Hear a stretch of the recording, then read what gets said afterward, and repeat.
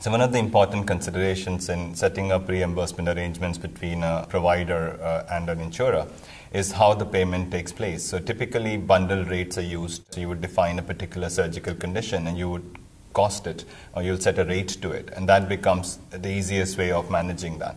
So that kind of shares the risk of utilization between the provider and the payer. So if somebody stays longer, if I do too many tests, I still get the same amount. So it makes it easier for an insurer to manage that arrangement.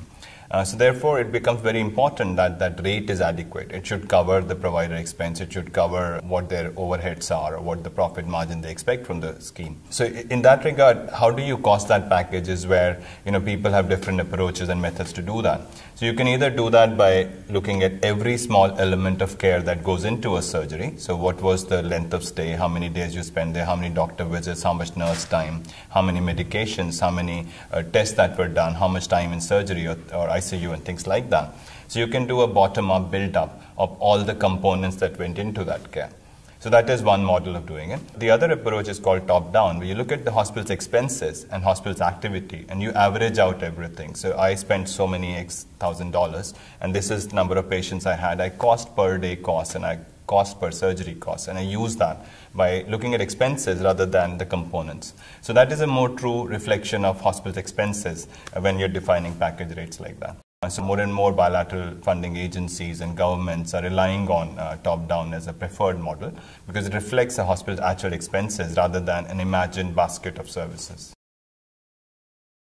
So Meghalaya is one of the state governments which looked at that basic model and felt that they want to expand that model and provide the same kind of services to people above poverty line as well, so people who were middle income groups or higher. So they wanted to make a more universal health insurance program. They wanted input on what should be the additional benefit coverage, what other surgeries we should cover, what other hospitalization we should cover.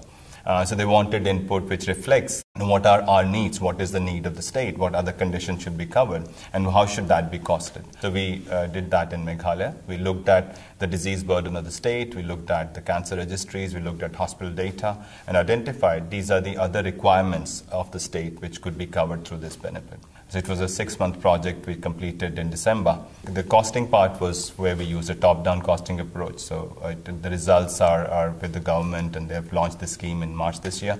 It's been very successful.